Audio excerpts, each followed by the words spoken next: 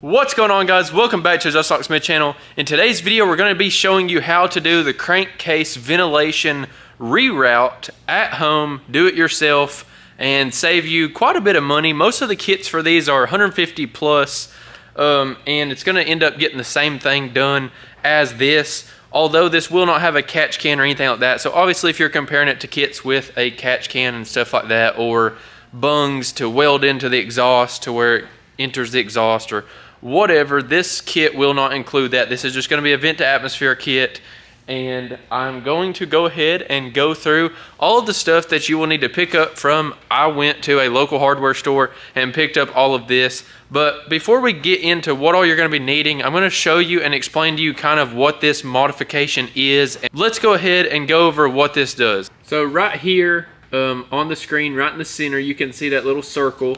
That is the crankcase ventilation port coming off of the valve cover. So normally this will have a pipe coming out of it, and that will go up into your intake, which I'm going to show you. Your intake then travels to your turbo, which my turbo is currently out of the truck. I will have a future video on the upgraded turbo that we went with. So here is kind of what all you will need, and I'm going to go over this more in depth, but anyway, this will connect to your turbo and then to your air box and your air filter. So as you can see, there's a little port on the bottom of your intake right here, and normally this pipe right here will be in there in that hole, and then that travels and goes onto this, and then this port right here plugs down into your crankcase box in that hole that I just now showed you. So what that is in turn doing is taking all of the oils and gases and everything from your crankcase and venting all of those gases and oils and stuff like that into the intake system. So the intake system is then going to your turbo, which is normally right here, and all through your intercooler piping, all through your intake manifold, and everything else, which a lot of manufacturers and a lot of diesel mechanics disagree with and say that that shouldn't be done. They say that all those exhaust gases and stuff from the crankcase vent should be vented into the atmosphere or into the exhaust. They shouldn't be rerouted and going back into the engine, into its intake and cooling system. So that's what we're going to eliminate this time around. The truck is currently at 95,000 miles, so it's not like it has a lot of blow-by or anything like that, or a lot of crankcase vent pressure, so we may not even notice anything coming from this, but this is just something to keep oil and soot and buildup out of your whole intercooling system and the intercooler pipes and turbo and intake manifold, all of that stuff, to try to keep that stuff as clean as possible to where you're not rerouting all of those dirty gases and stuff from the crankcase back into the intake system and the cooling system pretty much. So in order to eliminate that, we have to use this factory port, and we've got some 1-inch inside diameter heater core hose, and that stuff will hold up to the oil and stuff like that. I asked them about that at the hardware store. So you want to get something that will withstand up to the oil and all of that stuff, and it's not going to deteriorate over time. So that is 1-inch heater core hose, and that will mount onto this right here along with a hose clamp. So your heater core hose will mount onto here with a hose clamp, and then that's going to go down into that crankcase vent hole that I showed you, and that part's going to be done. Your next issue is with the factory intake system. You have a port right here, so we are going to have to plug that hole. This piece right here used to go into there. So right here I have some quick setting epoxy, and that is just a precautionary measure. I'm not going to say that you necessarily have to have this. It does cure in an hour, and it dries clear, and it has a 3,900 psi strength, and it sets in 5 minutes, cures in an hour. Okay, so we've got that. So right here I have a 3/4 PVC plug, and this thing fits very nicely inside of this hole. So after I push that all the way down, after I coat the threads in epoxy, I'm then going to put a hose clamp around that. So that will have epoxy in the threads, It will have a hose clamp torquing down on it, and then I'll give that about an hour or 2 hours for that to set up and stuff before I put it back on the vehicle, which it'll have plenty of time to cure because I already have my turbo off and I have to go through all of that. So yeah. So literally, guys, with just these 4 or 5 ingredients, you can build yourself your own crankcase vent reroute. So with the factory intake being good up to about 500 horsepower, that'll be fine until we get our injectors in, our studs in, our heads, all of that stuff with the fast fuel system and all that. This truck will be somewhere around 700-ish horsepower once it's complete with the turbo setup that I went with, which you all will soon find out in the next video. So yeah, let's go ahead and get this rerouted, and then I'll show it to you all completely finished and done. So we're gonna go ahead and start prepping this and getting this on. Yeah, so we're gonna go ahead and start this now, and I'll check back in with y'all after we get this done.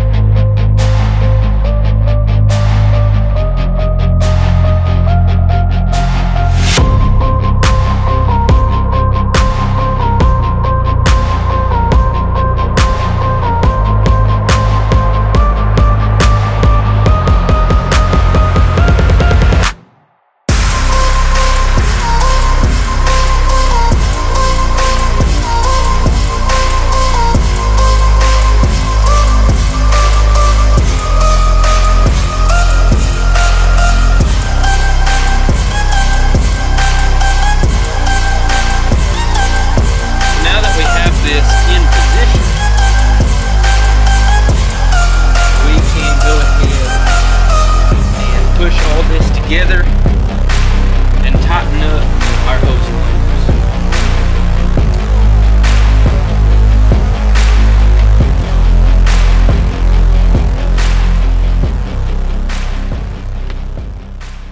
Alright guys, so there it is. Once it's finished, it's coming out of the crankcase vent. It splits off, and then this piece right here is actually the factory crankcase vent piece. I used it because it was kind of pre-molded as an elbow. So this 1-inch inside diameter pipe that I actually bought goes directly inside of that.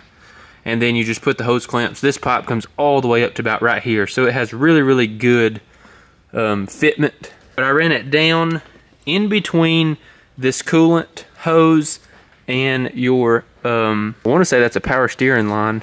And then it goes in between, it goes above the steering shaft. You definitely don't want that to interfere with the steering shaft. And it goes to the right of the steering shaft and then down. Alright guys, so we just now finished up the crankcase vent reroute. We've got the intake piece done. I'll show you that here in a second, just like a final view of it. And then we also have this hose ran. So it's literally super simple. 2 hose clamps, a piece of tube, another piece of tube that you already have, a cap, and a 3rd hose clamp, and some JB weld, and you're good to go. So right here, guys, we have the crankcase vent reroute coming out. 1 zip tie, 2 zip ties, down through here it goes, and of course just, you know, use your brain, run it however you'd like. Make sure it's not interfering with the steering column or anything like that. So we did get a bigger turbo, and we will be running either 205s or 190s. We're going to be doing a fast fuel system, regulated return, head studs, everything. Our newest sponsor here on the channel is Blessed Performance, so we will be getting some parts from them along with some parts from PowerStroke products, as far as I know. But you know, in the future that will show. We're working on some really, really cool things. So y'all check out Blessed Performance. Matt Story, super, super good guy. Any kind of 6.0 related or anything diesel related, really, honestly. Check out Blessed Performance. I'll link their website down in the description box down below. But yeah, we're going to be working with them on a few things, and then there's also another place that we're going to be working with on getting this thing to have some studs put in it and everything.